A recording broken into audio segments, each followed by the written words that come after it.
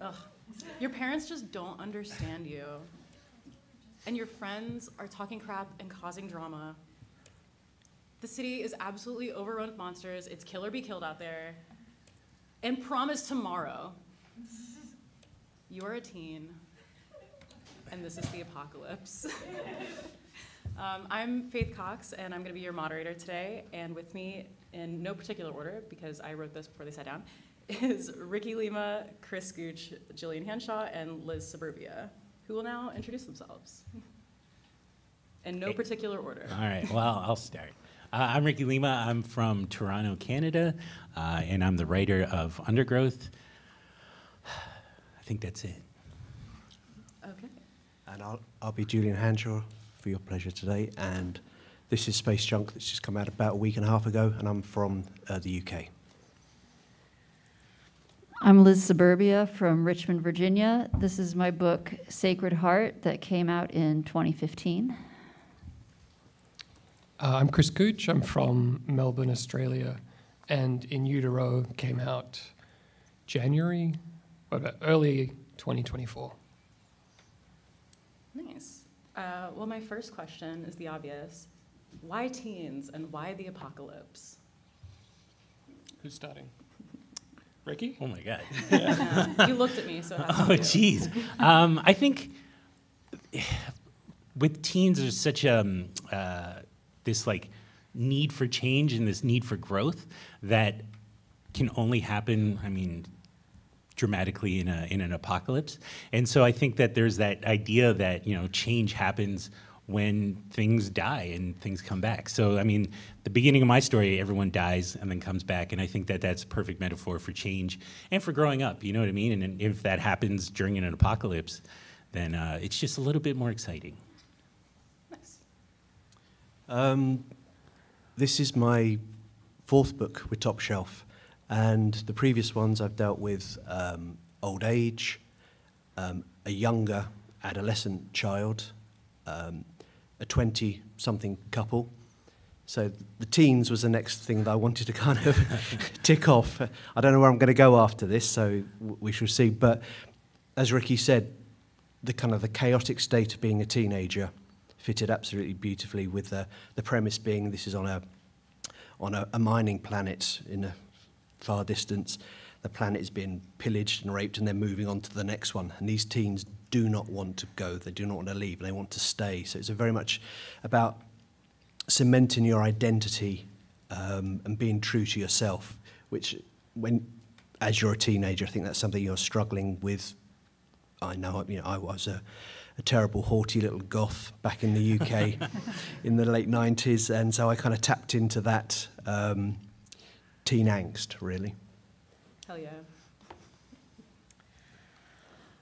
For me, I mean, it's been a while since I wrote this book. I'm turning 40 this year, but I was 25 when I scripted Sacred Heart, and then it took me several more years to draw it and then redraw it.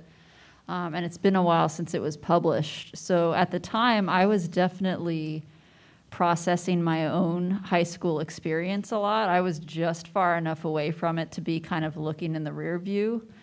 And my book deals with I guess you could call it an apocalypse that's sort of religious in nature. I had a very religious upbringing of a couple of different religions, and I think all of that and like, you know, the social aspect and a lot of other parts that I hadn't really consciously thought of came out through the book. And honestly, ever since I wrote it, I haven't been dwelling on on that part of my life as much. I just kind of like got it out through the book. And my hope is to continue it as the characters grow older in real time. There's a beginning of a sequel that I published in 2018 that starts up 10 years later.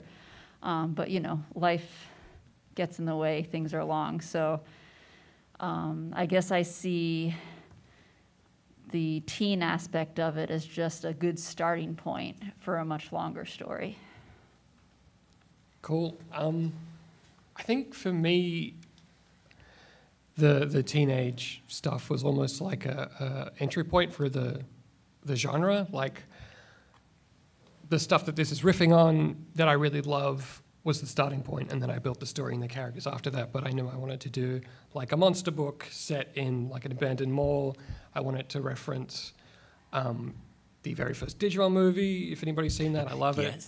Yes, it's fantastic. And then Domu by Otomo, also amazing. So there was that sort of like almost starting as window dressing, but, you know, going into it, teenagers are very, like, they feel alienated so easily, and it's really fun and almost easy to channel really strong emotions through them. And unlike, you know, I feel like an adult, it takes me a while to change, and it takes me a while to think over things and digest it, and then, you know, I'll be like, oh, maybe I was like an asshole 5 years ago and I should fix myself. Teenagers change like every 6 months. So it lends itself to, like, you know, page 1, they're one thing, page 200, they're another. It's that like believable metamorphosis over the process of the book. Also, the social stuff in your book looked like a lot of fun. Like a lot of other stuff as well that looked like less fun. But yeah. Well, and some of that was stuff I didn't get to do. So like the book was a way to sort of vicariously experience a lot of stuff that I didn't get to experience. But I think that might be relevant a little later on in the conversation. We can expand on that. Yeah. Ooh, yes. Titillating for later. So you'll have different sort of apocalyptic scenarios in your book, and they're very creative. And so I wanted to ask, what inspired you to come up with your apocalyptic foil? And maybe we start at this end this time. Oh, okay. Well, the world is definitely ending. Climate change and overfishing and the upcoming environmental apocalypse is, you know, bearing down on us. So there's that. But also this stuff is really fun and a really good conduit for character arcs and just dumping people into it. I'll let you guys jump in and add to that. When I was the age that the characters in my book are, I was reading the Bible pretty obsessively, maybe obsessive compulsively, especially the more apocalyptic parts. The book of Revelation kind of filled me with terror. But also it was kind of like I kept going back to it the same way you might go back to a favorite horror movie if I had been allowed to watch horror movies at that point. It was kind of my favorite horror movie. And then, you know, of course, after I got past that stage of my life, but before I wrote the book, I started actually watching a lot of horror movies because I was able to as a more independent person. And I think they got kind of mushed together because they inspired the same feelings when I was taking in stuff to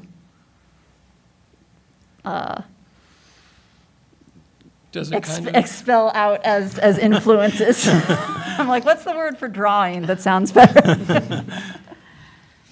Did you find that it like if you kind of watched the horror movie and lived and read Revelations, did it like release some of the anxiety about it? I find that with horror movies that afterwards I'm like, I've used up all my horror and now I feel a bit more safe in the world.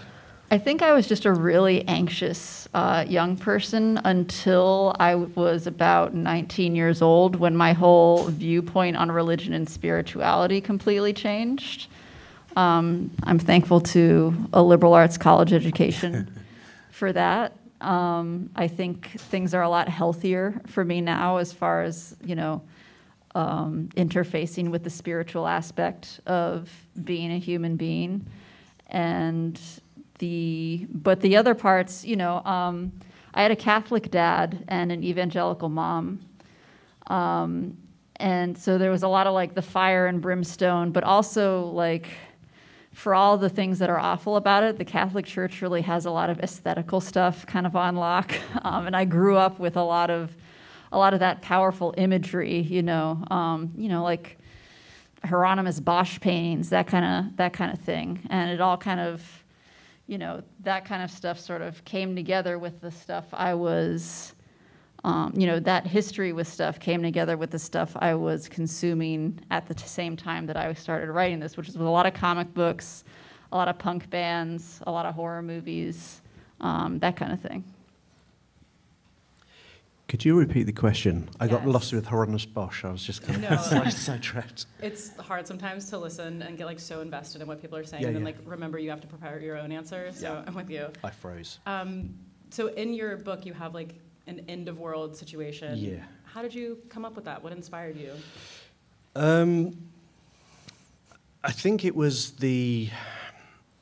all the characters within the book. There are 2 teenage protagonists. There's also an emotional support chicken Nice. in That's there my as favorite well. character, I have to say. I love the chicken.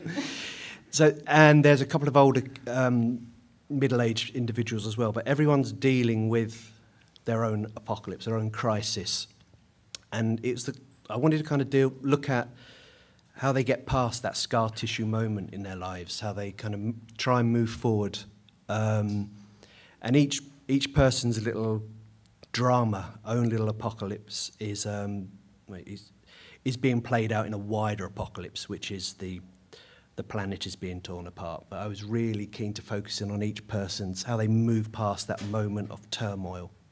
So that's what kind of, and that one of the girls, Faith, she has a piece of space junk bolted to her head, and I was very interested in the memories of objects. Does this microphone have memory of various people who've spoken into it over the SPX? So I was kind of wanting to look into memory as well, and how that is tied into us getting past moments. Oh, that's a fascinating concept. Like, I'm gonna have to think about that later. That's wonderful. Yeah, right? Like if we could somehow get the memories out of this microphone, we could relive that stuff. That'd be cool. Yeah, Yeah. absolutely. I think for Undergrowth, every character in every situation deals with trauma. And so the end of the world apocalypse idea came from what a society would look like if it was dealing with the trauma of the world dying. And so, I think that the whole kind of aspect of the nature behind it all, I think relates to a world that's dying and the hope that they would want, nature to come back. So I think, it's kind of like what the world would look like if society as a whole was featuring or was going through trauma, and what that would look like. I think that's a major theme in the book, yeah. Well, And very speaking- relevant to right now. I know, right? I was gonna say, speaking of society as a whole going through trauma, with 3 of you writing books like during pandemic or in like a post-pandemic world, do you feel like that sort of collective trauma and like the world is ending feeling played into your writing process at all? Were you inspired by it? I think it's going to bleed in. I think you're going to be, through osmosis or something, you're going to be taking in what's happening, and I think we all want to reflect what we see happening. Some stories are more upfront about how they're going to do that, but I think unfortunately, haven't read your book, but the other 2, there's a certain commentary, I would say, taking place there, subtly. So I had written I'd written the first draft of mine pre-COVID, and then did the majority of the rewriting during it, and that was kind of a process of going back in. I probably had a very different experience from the rest of you guys, because I was in Australia, in Melbourne, and in one way we had it really very easy, but we also had the longest lockdown of anybody in the world. So we were in our houses, we had like 1.5 kilometer radius. That's how far you could go for months and months and months across all of 2020. So yeah, kind of incorporating that isolation in the illustrations. And then if I'd drawn this like a year before, like there wouldn't be any proper PPE representation. Like it would have, Right. but masks and all that stuff are all through it now on on purpose. And I think it would look silly if I'd done it just before COVID. I think people would read it and be like, this doesn't feel like the thing that we lived through. So luckily for me, COVID. But yeah. Yeah, because there's a large like contamination aspect of yours that really does kind of have that feeling of like, we don't know what this is, but it's dangerous and it's potentially everywhere. Yes. You predicted COVID. Yeah, it's my Thanks, fault. Chris. Yeah. Thanks. Yeah. But for Undergrowth, there was like so much that was going on. So I wrote it just before 2020, And during that time, for myself personally, like, I wasn't having a great time. Like, you know, you don't want to die, but you actually don't want to just go through it anymore. But so it's one of those things where that really permeates the book as well. And it's like the idea that, you know, how do these people survive when maybe they don't want to? But then when the artist, Daniele, he's from Italy, and he was working throughout the whole pandemic on it.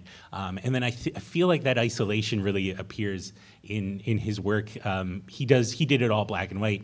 And then we had our colorist, she's from the Ukraine, and when the invasion happened, she was working through the whole thing, and it was intense. I was like, are you sure you're gonna work through this? And you know, she was like, yeah, I'll continue working. And it's weird how it becomes like mundane, normal life. You know what I mean? And I mean, that's not my story to tell. She'll have to tell it herself. But just being on the peripheral and seeing that, and I was like, how are you still working? And she was. And I think that kind of permeates throughout the book as well, because you see this like, at the end of the book, everything is on fire. And for me, I was like, okay, well, it would look very dark, but it looks very bright in the book. And I don't know where that came from. I mean, she would have to talk about that, but I feel like, you know, her experience going through that might influence how that looks. I'd have to talk to her about that. But, no, that's yeah. fascinating. It was truly like an international collaboration at a time when like you couldn't get to people. Right? Yeah, God bless the internet, man. Like, yeah, well, and speaking of, so like a running theme throughout all of these books is searching for connection and like characters going through things and finding each other. Like Chris, in your book, your character bonds with a literal monster. So do you think that's more like the nature of the apocalypse or the nature of like teens who want to see themselves in others? I'd say that, yeah, almost like, you know, you're talking about it's the end of the world, but you still have to go to work. yeah. Like, it's the same with these teenagers and probably these poor kids that went through high school in COVID. Like, it's the end of the world, but you're still like an anxious teen. Like, you still don't really know who you are and you're deeply insecure. And even though there's like, the world might be crumbling around you, or in the case of my book, like, there's, you know, monsters and fights and violence and stuff, like, still maybe the most important thing is if this person likes you or like, you know, some sort of validation you're looking for.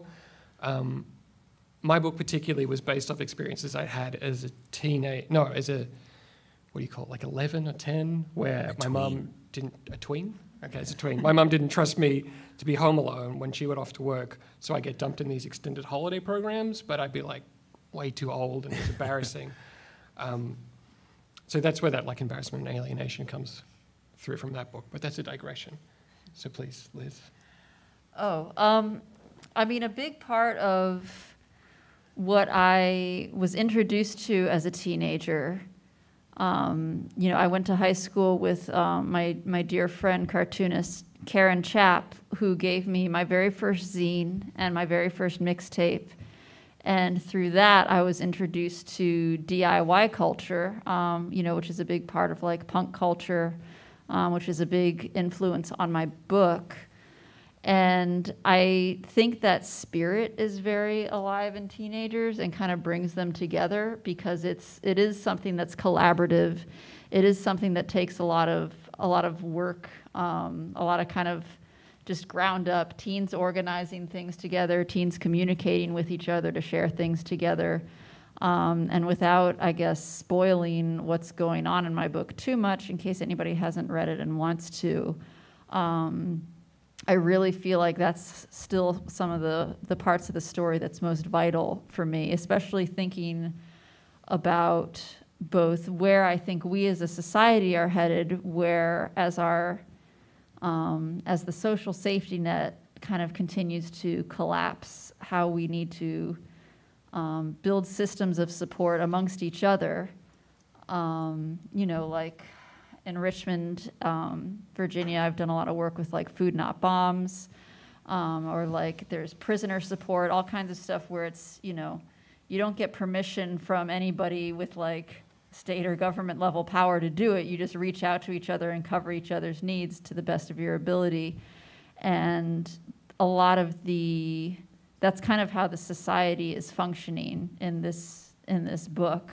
And my hope is to really explore that more and the effect that has on the characters who live beyond the book in future volumes, because to me, that's one of the most interesting things to be talking about right now. For me, the connection between the two characters, Hoshi and Faith, is very important in the sense that they are kind of mandated to go to therapy and discuss how they're feeling about the fact that the whole society is about to move on to the next mining planet and then tear that to bit and move on to the next one. So the two of them are beginning to drift away from everybody else, as you can do as a teenager. And then you begin to kind of, to use a space metaphor, you begin orbiting everybody else. You're not in contact with these people. You're pun intended. Yeah, okay, thank you. And they're also then harbouring the secret that they want to stay on the planet. They want nothing to do with travelling with everybody else. So they're kind of isolating themselves, and they've got a dirty little secrets. And then they find each other, and they kind of fall in love. There's not really a relationship there, but it is that sense that when you do find someone, especially at that age, they become your world. Everyone else just disappears into the background, and this is what they're hoping everybody does anyway. So their connection is really pure, and it will manifest itself with everybody else just leaving them the hell alone by moving on to another planet. Julian, I'm actually, before I talk, I'm curious about that connection with the bully character at the end. Do you feel like they have a positive connection, or not? Sorry, the bully character is a positive... Or do you feel like that connection, like how do you feel about their connection? Because they seem to be very close kind of by the end. Yeah, by the end, at no point during the story do they kiss. I don't think they even hold hands or anything. But I think there's a bond, there's a kind of a brothership or whatever you want to call it. They've beaten everybody, and whatever happens after the final pages, it's kind of up to you. But they just got to that point, and they now have the freedom to express themselves completely, and the bully is incinerated. Yeah. Yeah, I think for me, I feel like Undergrowth is the more hardcore sci-fi book versus everyone else. So I had a little bit of freedom in that world to kind of create connections in a different way. There's like a character who lives inside of another character, and so I feel like that kind of connection is looking at different ways. Even though you've lost someone, maybe they're still with you in both the literal and the figurative sense. And I think that kind of exists within the idea of the society featuring, or the society living under trauma, and you're looking for those connections, and sometimes those connections don't exist outside of you. Sometimes it's exclusively inside of you. And I think that is very, something that you need to figure out as a teenager, I guess, is if you're not getting those connections from people around you, I mean, maybe you have to look inside yourself and figure out those connections, right? Yeah, and especially like your book, you had 4 characters who were super close at the beginning, and right. The inciting incident changes how their relationships function, which feels very relatable to teenagers. Like you go to high school and your best friend is right. no longer your best friend for whatever reason. And I don't know, I just found that fascinating that like, whereas some of the other characters started out alone, yours were together and then had to reestablish how they felt about each other. I didn't even think about that. That's amazing. It's a close read. Yeah, that's so cool. I've been doing these questions out of order, so pardon me. And I feel like we've sort of touched on a lot of them because you all are giving really answers filled with a lot of depth, and I appreciate that. So yeah, like apocalyptic stories tend to heighten the stakes of any situation, obviously. Characters are on the literal edge. How did you use this to your advantage, like in your particular story? Ooh, jeez. Oh, man. We're just going to boomerang. You guys just dropped down in it. I think for me it was the apocalypse, and that idea of being on the edge just kind of gave it this kind of urgency that in literature you need. Like, they could just be sitting around just talking about their feelings, and then you'd be like, all right, this is boring. So like when I started the book, I wanted to make pretty much an exclusively, balls to the walls action book. But then as I was going through it, I was like, well, okay, why are they doing this? You know, like, what is the reason behind it? Then all of a sudden I was like, well, the robots don't matter anymore. You know what I mean? And they became like metaphors for everything else. So I lost the train of thought. The question was, yeah, like how did you on use the edge. the scenario Yes. that they're in to further your story? And Yeah. also, while we're talking about the mechs, the organic mech idea is so cool Oh, and thank visually unique, and I really loved it. Yeah, I mean, shout outs to the artist. He really put it together. And I mean, I gave him some, I was like, oh, maybe it'd be cool if it was a giant redwood. And he like drew a really cool redwood. And I was like, yeah, there you It go. like somehow had a little bit of like a Samurai Jack feel in a way Yes. that I loved. Oh man, yeah, exactly. Yeah, and so I feel like, you know, putting that urgency within it just kind of propelled the story. So just in terms of general interest, I feel like having that, you know, threat always imminent was really important. And then exploring the emotions while that was happening is what gave it the, you know, the girth, I think. You know what I mean? So the action gave it the frame, and then the emotions gave it the booty. Yeah. And for people that haven't been able to read the book yet, it's a wonderful book. There are these space invaders who are destroying the environment in a very general sense. Yeah.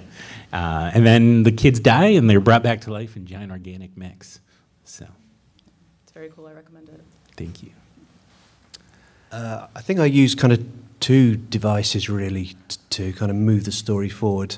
I borrowed from my previous book, which was set against the backdrop of an election. So throughout the book, you had a countdown to the election day, and I like that kind of ticking happening in the background. So I reused that in Space Junk. There is a literal countdown for people. You're assigned a shuttle, and then you will leave the planet. So there is that happening. And also, because people had left the planet, there was a thinning out of the population. And I think that, it benefited me in a number of ways. A, less people to draw is just so much better.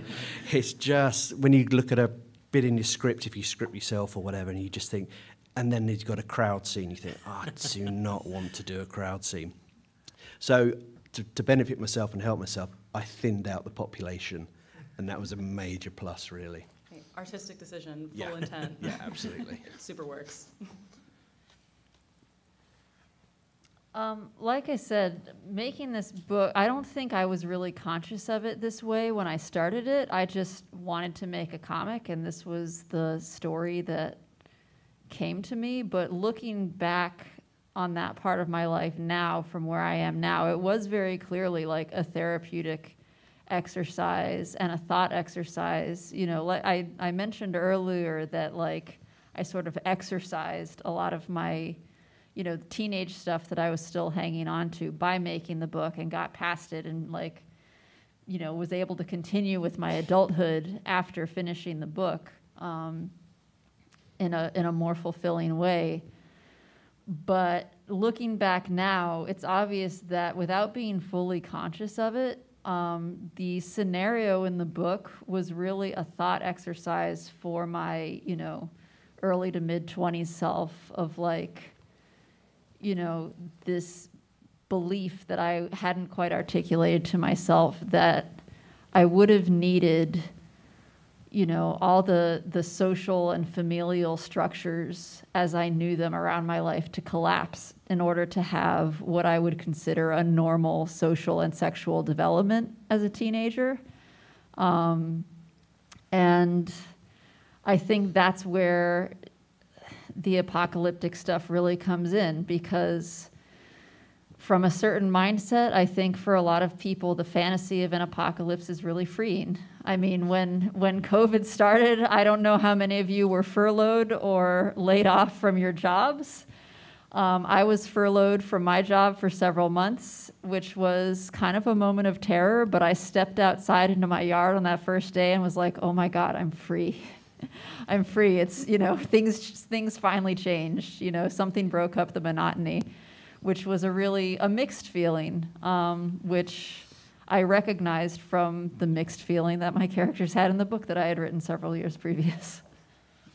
Yeah, it's like, it's very interesting that you say that because, you know, in yours, you get this creeping feeling that, like, this is going to break down eventually. Like, they're still doing a lot of normal stuff and, you know, like doing the football game or, like, putting on punk shows, just they're making things happen, but, like, how sustainable is that? And it's maybe that, like, that's how it feels as, like, a young 20-something doing it by yourself for the first time, for sure.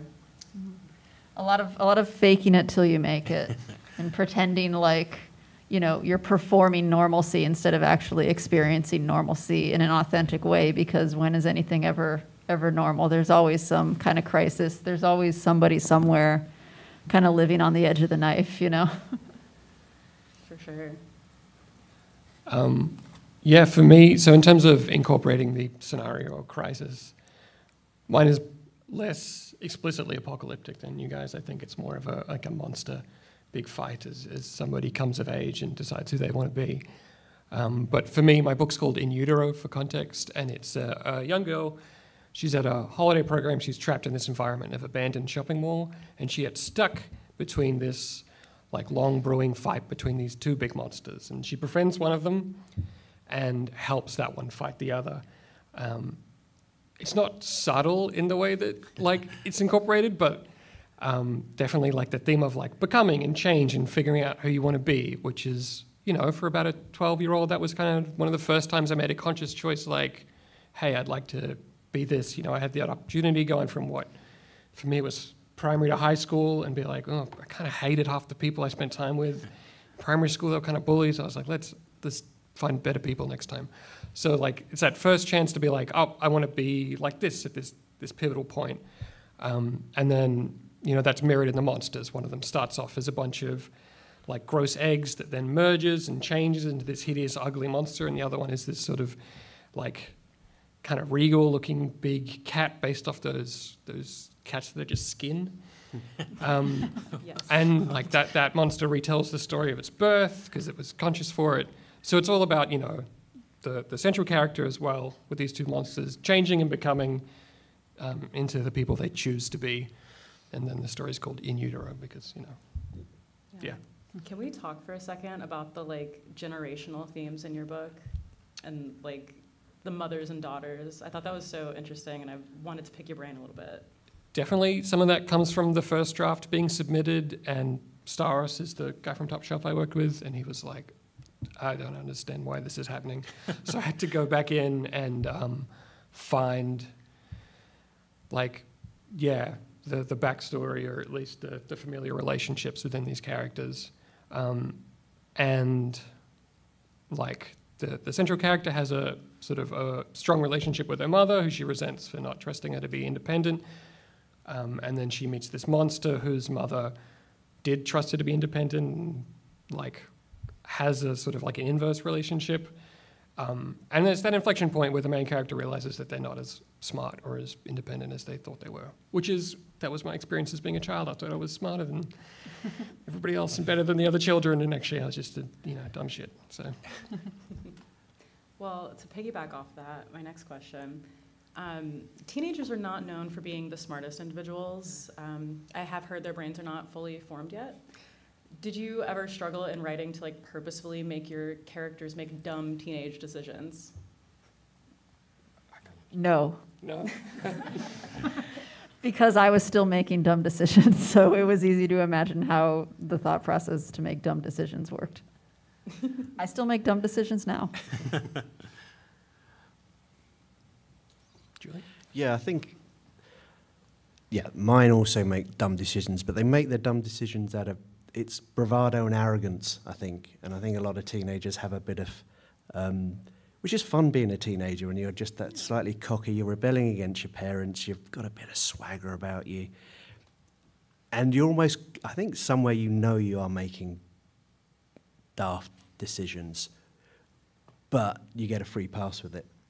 And that's what you're meant to be doing. You're meant to be pushing and exploring. And I think with these two characters within the book, it was fun to push them around and have them trip and fall their way to the end of the story, really, without often not really being in full control. And I quite like that. And I felt that as a teenager as well. I was just kind of oscillating wildly between one stupid decision and another. Yeah, because there's even like a moment in your book where a character has like made an effort for a positive change, and then they're just like, no, thank you, I'm going to choose violence. Like, I'm gonna Yeah, the wee fella Otis, he does have he has a very violent streak in him, and he is trying to better himself, and every time, that's why he's got this emotional support chicken, and every time someone pisses him off and he doesn't beat the living shit out of them, he would draw an X on his arm. And he's covered in all these X's where it's just a reminder of a motive to push himself and make himself better. So he's a messed up wee kid. He really is. and that's like so dramatic in the teen sense too. Like, oh, I'm so edgy. Yeah, It was good. and he's doing it with a biro. It's just, there's nothing that edgy about it, but it's rather sweet and endearing, really. But it feels edgy, you know. Yeah. You would shop at Hot Topic if they had one. And I feel like when we talk about like a stupid decision, it's almost in hindsight, it's a stupid decision. Like at the time, they're not like, yeah, this is dumb, I'm going to do it anyways. And so like a lot of things in Undergrowth are maybe impulsive, and in retrospect are a stupid decision.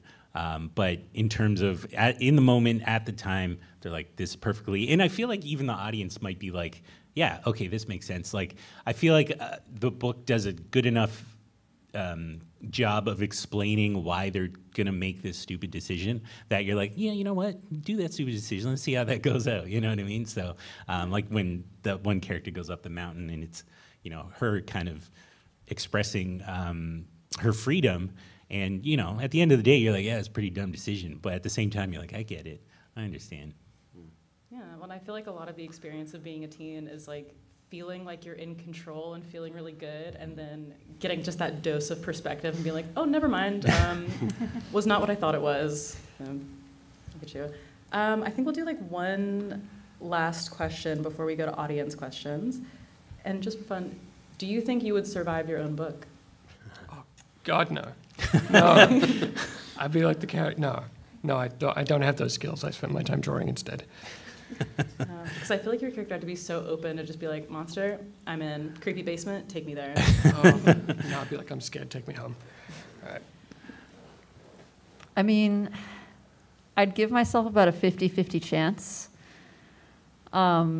I think people who read the book tend to assume that the character who's on the cover is the character that is based on me, which isn't entirely true, although there's a lot of me in her, but I'd say that there's just as much, if not more, of me in her best friend character. But aside from them, there's also another unnamed background character who you see occasionally, who is supposed to represent my teenage self, and maybe it's a little indicative of the disdain that my 25-year-old self had for my teenage self, the way that that character is depicted. But in the 10 years later flash forward, that character is still alive. So I guess that answers the question. I certainly don't think I'd survive my own story. I think I'd be one of those characters who die in the first 10 minutes of a horror film or something. I would, in this book, I would eat some horrifically out-of-date hummus or something and die from food poisoning. And there's not a hope in hell I'd survive. Yeah, I mean, your setting is a little bit grim because we're seeing like the end of the migration. So I'm so curious what it looked like in the height. You know, was it still kind of just like you're in a strip mining town, or was it actually beautiful? No, it'd be a strip mining town, and it would be the last bacchanalian days of Rome as everyone moves out. Mm-hmm. And I think that's why they kind of want to stay, because they've just seen the worst of people. Yeah. And they're just like, okay, you go and do that, we'll stay here and eat hummus. I think I don't think I would survive, but I think I would still want to live in this world and get like a giant organic mech. I think that'd be really sweet, especially like the really tall one, because then you could see everything. I think that'd be really awesome. So I don't think it would matter if I died or not, because I'd be like, oh, just come back to life. I mean, that's what happens at the beginning of the book. So I'd like to live here. Yeah. What if you were like not one of the chosen ones and you were just there? Son of a... well, then you could see it happen. And you're like, look at that. That's so cool. So like those damn kids. Yeah, exactly. Cool. Well, thank you guys. Would anybody in the audience like to posit a question to these lovely minds and authors in front of us? I was just wondering, like, what is your process when creating a story? Like, I've tried to sit down and script, and then it just feels like it all gets all tangled up, and I have to take a step back and come back to it. Do y'all have any specific processes that like help you? I mean, I just write, you know, as each it starts. The book is for me is kind of a patchwork of scenes, you know, like just like something that would only take a few pages, like a short comic. And I guess it started in my mind as a bunch of short comics, but they all had kind of the same characters in them. So when I tried to synthesize it into more of a novel,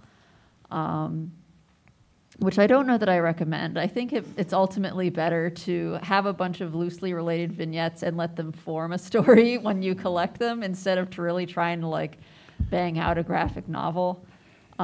Making and finishing this book really took a lot out of me, and my creative process has never been the same since, as evidence that I have never created another 300-page book since.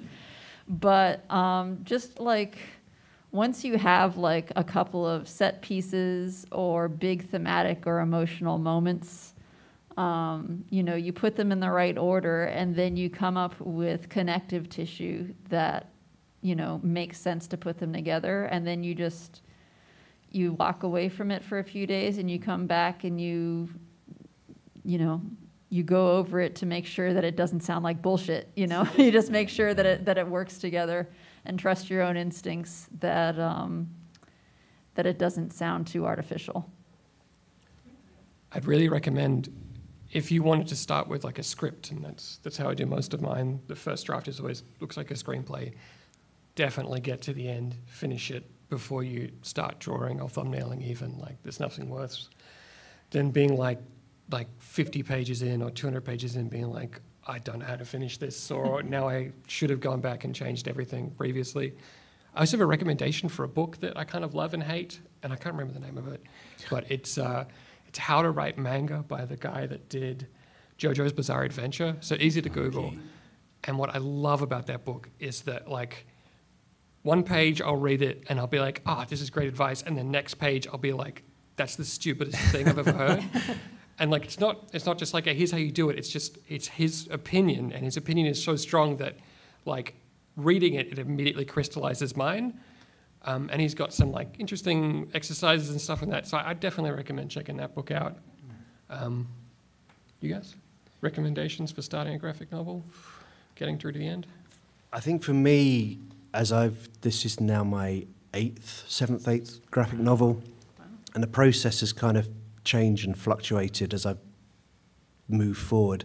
I mean, I started out a bit like you were saying. I started out and would just start drawing, and that's never a good thing. It's tough. Yeah. You just end up, you lose focus, you trip up on the way, and also you just run out of motivation and steam. Yeah.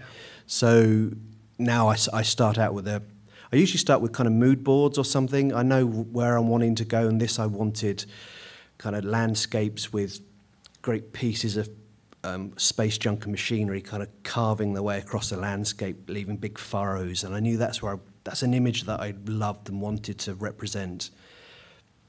And then for this, I would then lay down and just listen to kind of brown noise or ambient music, and I would just switch off my brain, and things would suggest themselves. I would write them down, and it was just a process of slowly moving forward, inch by inch, and forming the story, and then approaching Chris Darros, a good editor, who would rightly say, yeah, that's not working, because he rejected this book twice, I think, before he accepted it. And all his reasons were absolutely perfect and valid and made the story stronger for it. And I think, yeah, if you've got someone near you, if you don't know, an editor or whatever, that you can trust, I think that's very, very important. I had another thing that really helped me at the start, which is if it's like you're going from, you do 10, 15-page things to start with, 8-page, that's always easier. But if you're going to make a big jump to a graphic novel, I would say your core story or your script, make it like 2/3 of what you want the actual book to be. Like, make it an 80-page story, because when you start to thumbnail it and change it, it'll get bigger. And if you're trying to cram some epic story idea you have into that, it's just going to become unwieldy, and definitely, like, you have to finish the long projects that you start, or else you'll get stuck in that, like, get 50% of the way through, bin it, get 50%, bin it. Like, even if you never show it to anybody, I've always, like, tried to get to the end of the script at the very least before being like, I hate it, because then you can decide with fresh eyes at the, in a month's time or a year's time. For me, I'm a little bit different because I'm just the writer. I'm not like a cartoonist like everyone else. So it's my process. I just kind of outline the whole thing very loosely, like this happens, this happens, this happens, and then I know the ending. And then from there, as I'm writing the script, I'm able to explore those areas and meander around to get to those points. And I think that keeps it very exciting for me because now I'm discovering the story as I'm going. My process is pretty chaotic. Sometimes I'll just like throw things at the wall and be like, yeah, okay, like number generators and stuff. And it's like, I don't know. But for me, that's what keeps it exciting, right? Like I used to do improv theater, and it's like that, you're just taking whatever gets thrown at you and then moving from there, right? So I think, I'm not sure if you're a cartoonist or just a writer or whatever, but I feel like having a solid kind of structure first and then discovering your story as you go, for me was the most exciting way. And I feel like your audience can pick up on that excitement as you're working on it, and the discovery that you're having, they're also having as well. And what's really great is you could be like really vague about stuff, and then your audience is like, oh, brilliant. And you're like, yeah, totally. So what's with the relationship with your artist? Yeah. Is it a bit of a two-way street? Will he feed back to you and say, this scene isn't working? Well, so I'll give him a completed script, and then he'll thumbnail it, and we won't talk about it at all. And I will accept whatever, well, I mean, within reason, but whatever he comes up with, I mean, that's the reason I'm working with him, is because he's so, he's the expert. And then I'll actually go back and change my dialogue to fit what he's done. Because, visually, I'm just a writer. I don't quite know the visual aspects of it. So, and then also too, like really interesting things can come up. Sometimes I'll just remove dialogue, be like, well, it's already here. Like you read those old 60s comics and you're like, yeah, I know they're in a parking lot, as the character's like, we're in a parking lot. So a lot of that stuff you got to take out. So it's a very collaborative process, and I feel like that sense of discovery as well. It's like, the artist is developing their visual language throughout the book, and I'm developing the word language, like the words. And you know what I mean? And then if everyone has that agency over their own work, it really kind of develops something that's unique and something that's bigger than one person could do, right? Yeah. Thank you for going into depth on that. That was like super cool to listen to. Does anybody else have a question? I saw your hand first. I was curious about how color or the lack thereof plays a part in your stories, and kind of how you help build the story based off of the values you use. Can we pass you this mic real quick? Thanks, guys. I was curious about how color is it. No, Yeah, I don't think it's on. Oh, no. 1 second. I could just speak a little louder.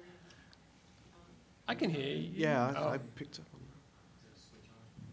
that. Yep, there we go. Oh, okay. I was curious about how color plays a part in your stories, or the lack thereof, and like the lack of color there, not, okay. And I was also kind of curious about like if values affected at all or anything like that. Yeah. So, black and white for your book? Mine's Yeah, two-color. mine's black and Oh, white. sorry, I'm not leaning in. 2-color, black and white, full color for you, and yours is like a limited palette, but It's limited. It's quite a flat, deliberately so. Yeah. For me, I pick 2 tones because otherwise I get paralyzed by choice, and it means I can get it done, and it doesn't melt my brain and make me want to give up, basically. Which is not a particularly enthusiastic, like an inspiring answer, but create the creative sandbox that means I can get the project done in time, and then I do it. The other thing I do is I layer halftones on top of the colors, so that will give me, like if I have a flat red, and then I put halftones on it, I have a dark red and a red as well. So it gives a little bit of an extra dimension. Yeah, but then you end up doing something really cool with it too, where one is like inner world and outer world. Yeah. Oh yeah, and the other thing with the two is that I can use it as a visual cue to cut between sequences really easily and quickly.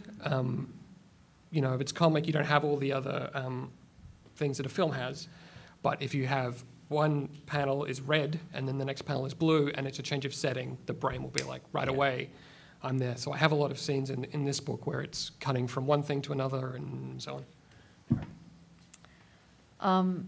I mean, a big part of why mine is completely in black and white is because I don't have a very good sense of color as an artist. I'm a very intuitive artist, and I think a lot of that's because I'm sort of a hobbyist. I'm not a full-time artist, and I've just always squeezed my comics in around the rest of my life whenever I could get them done.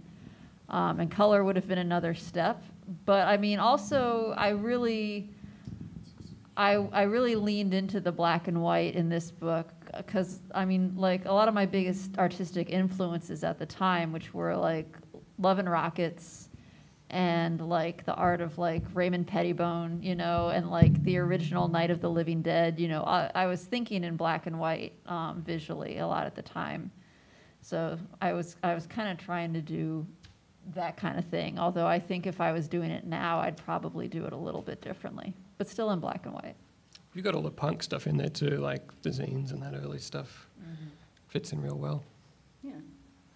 I think with mine, colour was very important, and I spent a long, long time being paralysed by my own choices. But I kind of enjoy the battle in that respect. It was also very important for me to kind of, as a mood setting, it's kind of got a twilight, lunar feel to it. I worked hard to get that. I'm never going to be photorealistic or anything, but I enjoy playing with tone and shadows. And then I work back into the panel by hatching as well, because I find that brings up, takes a slight flatness away from it.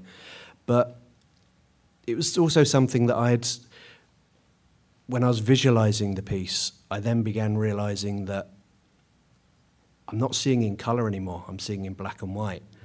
And because this was to do with memories, I just really wanted to push the color tones, to also try and jolt my brain into thinking and dreaming back in color.